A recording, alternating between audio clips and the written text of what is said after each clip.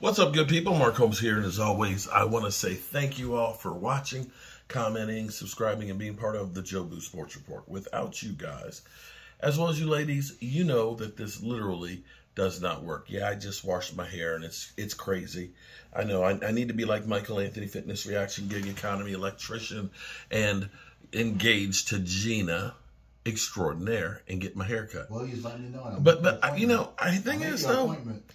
I like I like my hair. Look at it. This is just straight washed. But look at that.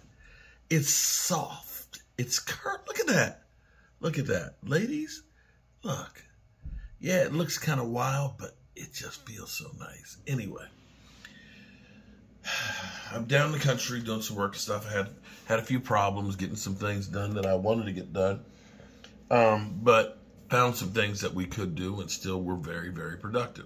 You know, anything that you can get done today is something you ain't got to worry about tomorrow. You got power outside. That's right. Now I got electricity on that side of the house. On the side of the house, and we got a security light outside too. So somebody tries to break in, boom, the light comes on and stuff. And I got walls taken down upstairs and things. So we got some work done. And now I'm relaxing. I'm at the motel, Holiday Inn. And I'm trying not to go get any candy or sweets down at the vending machine that is literally calling me. There's a Twizzler that's right there, and it's saying Mark, and I'm like, no, it's too easy, it's too close. So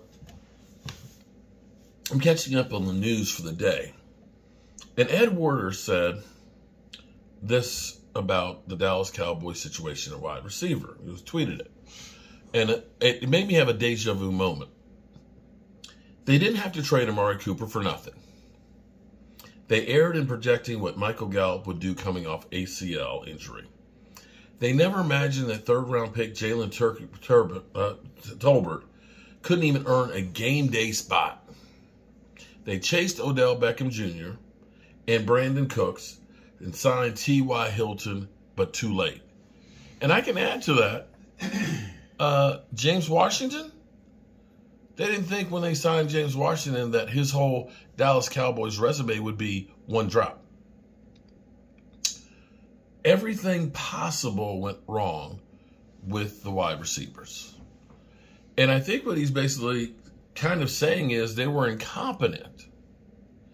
But I'm actually going to go ahead and take a different approach. I started thinking about that. It was like all these things that they did, all of these moves they did were scratch and dent moves. These were, I don't care, moves. And so I was trying to find a clip because Stephen Jones had said, you remember years ago when they first started trying to negotiate with Dak? Stephen Jones said, you know, Dak's got to understand he's got to take less money so there's money for other people. You know, I don't see players right now taking less money as far as quarterbacks go. You know, Daniel Jones, I don't think he's going to take a team-friendly deal. Geno Smith is in a position where his value is like $40 million. They're talking about Lamar Jackson at like 52, and you think Cincinnati's quarterback, you think he's going to take, a team-friendly deal? Probably by this time next year, we'll be looking at $60 million for quarterbacks. And so I've been putting these things together because I was trying to find the clip of Stephen Jones saying that Dak Prescott needs to take less money so that way we can have a team around him. And I couldn't find the clip right there, but I did find a video that I did 5 months ago, 24 days before the beginning of the season. And I started listening to this, and it was like, wow. You know, people say, you don't know what you're talking about. You know, you don't work for ESPN. You're not a Dallas Cowboys insider and stuff. But this, let me play you the audio to it. Because if I go ahead and do it in my software, it'll take hours to upload here at the Fleabag Motel. But listen to this. This was, and because I know what's going to happen is, Stan's going to be out there saying, Oh, he just recorded that and played it there. He didn't really do that. Okay. The name of the video is Stephen Jones making a point to Dak Prescott by not signing players 5 months ago. Okay, so I'll put the link in the description so that way you guys can go back and listen to this. But let's listen. But actually, I've been sitting here thinking and putting things together, and in my mind, I try and look outside the box sometimes and give you something different than what other people think. There was an article, and I didn't finish reading all of it, from Blogging the Boys.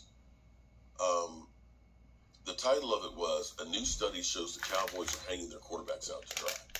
And like I said, I haven't read it or anything like that. But then I started thinking about this, putting pieces together and thinking about Stephen Jones. You remember that Stephen Jones, when it came to Dak Prescott in the many years it took before they finally ended up getting a deal. You looked at it from Dak Prescott being a fourth-round draft pick, getting $680,000 for the first 3 years of his contract, and then getting $2 million the next. And the Cowboys, of course, then franchise tagging him and trying to. You'll remember Stephen Jones saying that Dak Prescott needs to understand he needs to take a team-friendly deal to leave money on the table for others. So here's the thing. I think it was then wrestling coach of mine. He became principal in high school, Charles Oslin, and I believe he became the principal of the high school that I went to. I think it was him that I'm going to quote this from. I remember being in his class and him telling the story about this young guy who was trying to get a parking space, right? And there was one parking space, and there was an old lady in a real nice car that was trying to get in there, and he zipped into the space, and he said, "That's what you get when you're young and quick." And she took her Mercedes, and she rammed it in the back of his car and smashed it. And she said, "Yeah, that's what you get when you're old and rich." She didn't care about wrecking a car. She didn't care a rat's ass about how much money it was going to cost her. She wanted to prove her point that she was right. Now, I don't know if that was a real story or not, but I remember that story, and I think it was Charles Oslin. And let's put that in with Stephen Jones and the Cowboys. The Cowboys had a vendetta against Amari Cooper. Let's be clear here. That was not, let's make a business decision and do the best we can for the team by getting as much compensation. That was, I am sending a message to you that I don't give a crap about what it costs me, but I'm going to send you to Cleveland, the worst place to go, a place that doesn't have a quarterback. And I'm going to do it right now. I don't care about the ramifications. I'm rich. It's not going to affect me. I'm still going to have my 7-Eleven wine and my perfect steak. But it's me causing you and proving a point. Pain. Pain. So let's go back to that. Dak Prescott ended up getting that $40 million contract. Mm-hmm. Stephen Jones, Jerry Jones. They held it against his ass. You outmaneuvered me. They ended up getting, kind of forced their hand. They literally were playing poker and they lost. They went all in that, we're going to make Dak Prescott take a team-friendly deal.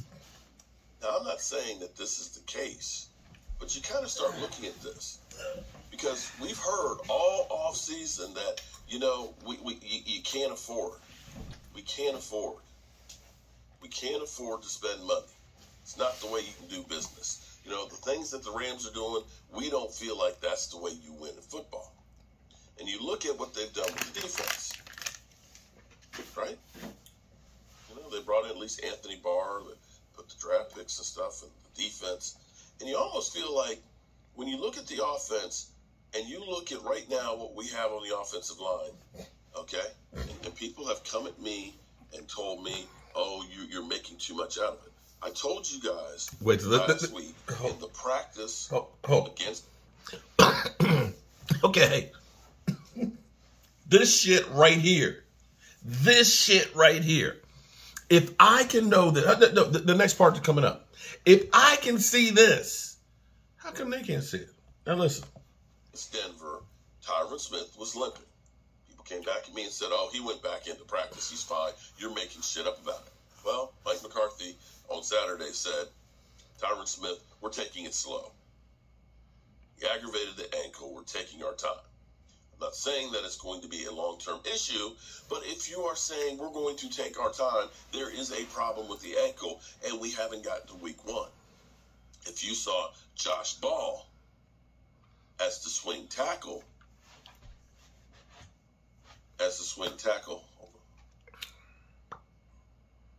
so Josh Ball does not look like he's anywhere close to ready for prime time.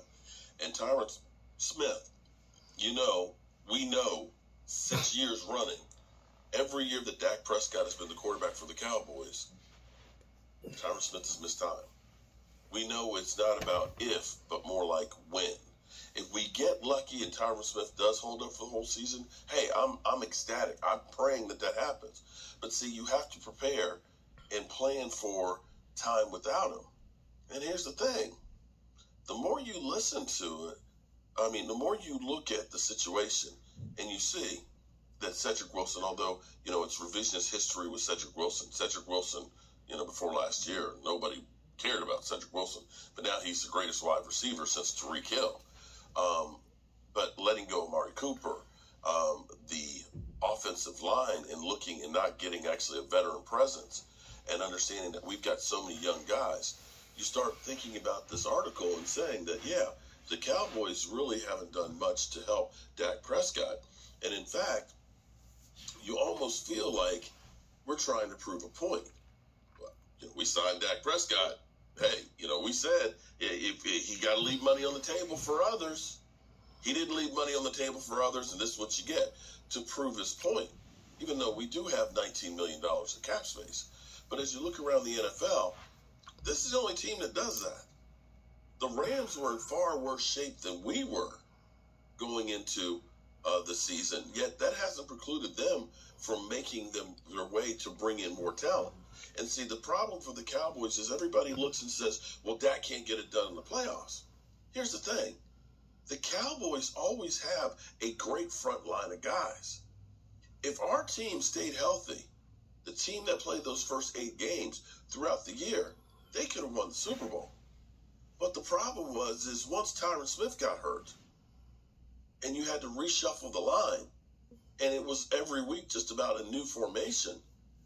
Once Zeke Elliott tore his PCL, and once Tony Pollard got injured, and once Amari Cooper was out with COVID, our secondary guys, the guys that had to play valuable minutes, aren't the same.